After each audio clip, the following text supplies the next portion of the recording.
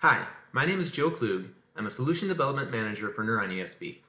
In this short video, I am going to demonstrate the capabilities of the Neuron ESB Microsoft Project Connector for NetSuite. For the rest of this video, I'm just going to refer to this as the Project Connector.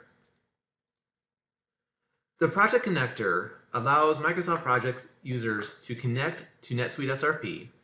They can browse a list of SRP projects that they have access to.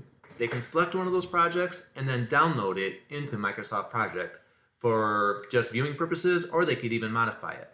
And if they wanted to modify it, they could do things like add task, they could delete task, they could change the start time of task, they can even change the estimated time for a task to complete. However, note that if you download a NetSuite SRP project and some of those tasks have time entries already assigned to them, those specific tasks would be locked and you can't change them in Microsoft Project.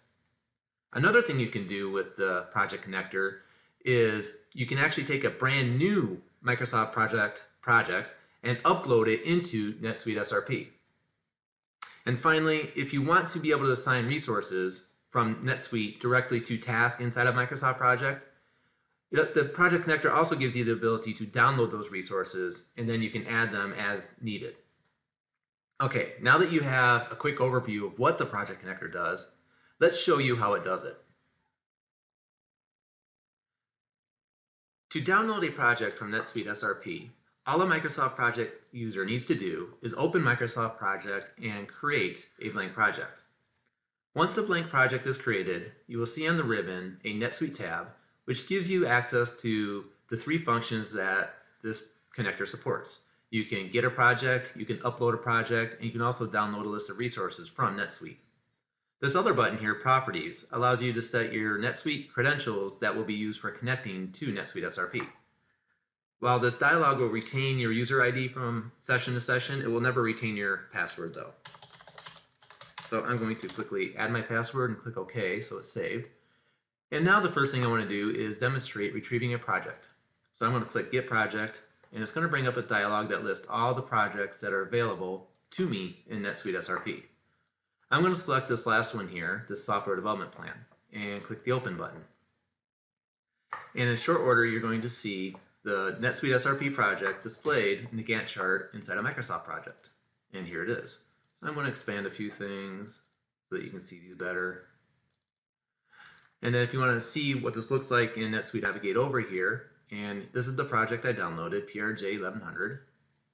I'm going to go ahead and view it. And going down to the project task here, you can see my scope is from 7.11 to 7.14. If I navigate back to Microsoft Project, this matches up. And if you went through all of these, you would see that the task start and end dates match up together. So this is what allows you to download a project. Now from here, let's say I decided I don't really want my first task to start next week on July 11th. Maybe I want to instead start on July 18th. And so I've gone through and Microsoft Project does its thing where it automatically updates all the other tasks, but now I need to save this. Saving this is just as simple as clicking Upload Project. So when I click Upload Project, it's going to go through and it's going to update everything for this project in NetSuite SRP. This takes a little bit because it has to do every record one at a time. There we go. It says project successfully uploaded. So now with my new start of 7.18 to 7.21, I can come over here, I can do a refresh on my project. It's going to refresh it, and you can see that my scope now has a start date of 7.18 with an end date of 7.21. And all these other dates have been adjusted accordingly. So it's really simple to download a project, make changes, and then upload that project back to NetSuite. Now what else might you want to do? Well, I think creating a new project and uploading it to NetSuite SRP is also a good idea. So what I'm going to do is I'm just going to close project here, and I'm going to go ahead and open it again. And as opposed to creating a blank project, I'm going to come over to Software Development Plan, and I'm going to just create a brand new template out of here. Right, and so you can see in here, these are pretty much all the same task, but with the start date of today as opposed to next week or the week after. And if I really wanted to, I could come in NetSuite and click Get Resources. Now you notice I closed NetSuite and started it again, so I have to add my password one more time before I get my resources. I'll click OK, and it's going to retrieve my resources. And if I went to View, Resource Sheet, you can see all the resources in here downloaded from NetSuite. Get rid of that splitter. Now let's go back to my Gantt chart, and then I could also, if I wanted to, if I expand my scope, I could come over here, just remove management, and we could put Abby in here if we wanted to. So you could change the resources to the NetSuite resources. And then finally, once I've made whatever changes I have in here, I can come over to NetSuite and click Upload Project. And it's going to take my project and it's going to add a new project into NetSuite. There we go, we're successfully uploaded. Now if I come back to NetSuite,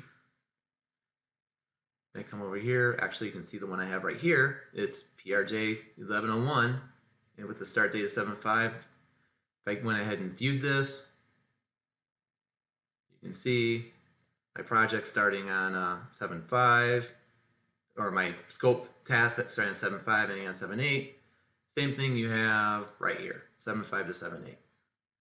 And if I look at my resources, you can see I've added Abby as one of my resources to the NetSuite project. And there you have it. This is the Microsoft, or the Neuron ESB Microsoft Project Connector for NetSuite. If you have any questions, you can contact me at joe.klug@neuronesb.com. Thank you.